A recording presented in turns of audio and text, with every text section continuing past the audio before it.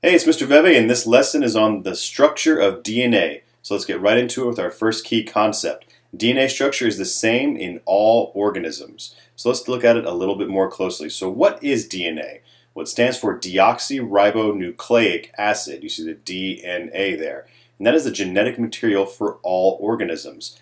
It contains all the information that's needed to make proteins, and proteins are actually what determine traits and characteristics of any given organism. Okay, so if the words nucleic acid look familiar to you from the biomolecules video, well then you should remember this. They contain carbon, hydrogen, oxygen, nitrogen, and phosphorus. That's nucleic acids, that biomolecule. The monomer of a nucleic acid is called a nucleotide. And then the polymer is just the same thing, nucleic acid. So a nucleotide, the monomer, has three different parts, and this is really important to understand.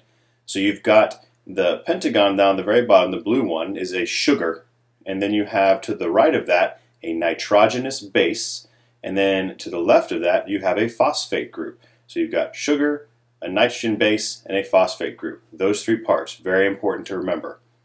So let's look at the structure of the nitrogen bases, those things that are off to the right hand side. So there are four nitrogen bases that we really need to understand. They are thymine, cytosine, adenine, Guanine, and they are represented by the letters T, C, A, and G. Their particular structures are there for you just so you can see, but you're not going to have to memorize those structures just yet. Okay. There is another nitrogenous base that is only in RNA, and that is called uracil, and that is U, but we're not going to talk about that in great detail in this video. So, if we look here, A, T, C, and G. Each one of these nucleotides likes to pair with another one. The A likes to pair with the T, and G likes to pair with C. So if you want to remember that, here's one way you can remember it is Austin, Texas is a great city. A, T, G, C. Those are the ones that go together. G does not want to pair with T, and C does not want to pair with A. That's just the way it works. So, if we're looking at complementary strands, meaning like I have a strand of DNA that has a certain number of bases, and you look here, TAC, GG, AA, CT, if I asked you what the complementary strand would look like, well, then you would write me out a strand that has the complementary bases for each one of those.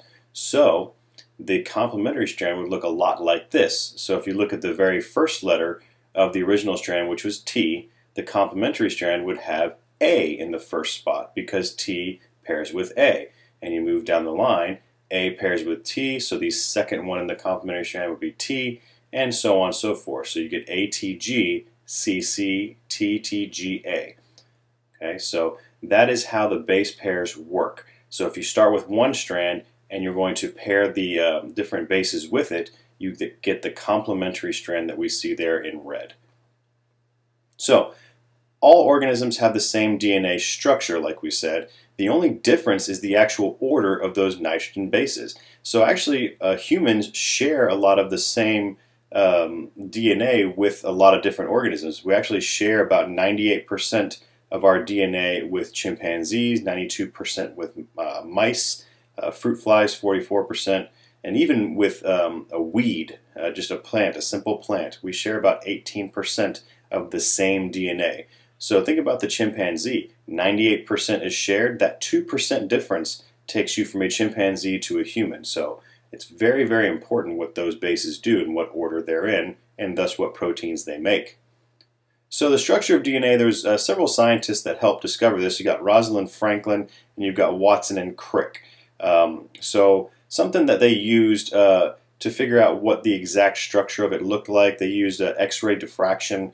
You can see a little picture of that in the center there, and they got this X-shaped looking thing from their experiments, and really what that meant was that DNA formed a double helix. And if you see here, there's the first and second helix in red and blue, and that forms kind of an outer portion of DNA, and then there's an inner portion that you see with the green lines there.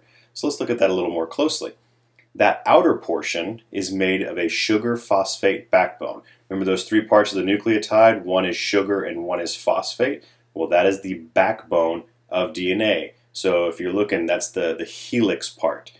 Okay, so the helix part, the sugar-phosphate backbone, which on here is represented with the blue pentagons and circles. Remember the sugar and the phosphate. Those are connected to each other by covalent bonds. Okay, so the backbone is connected by covalent bonds. And then if we look at the inside, that's where the nitrogenous bases are.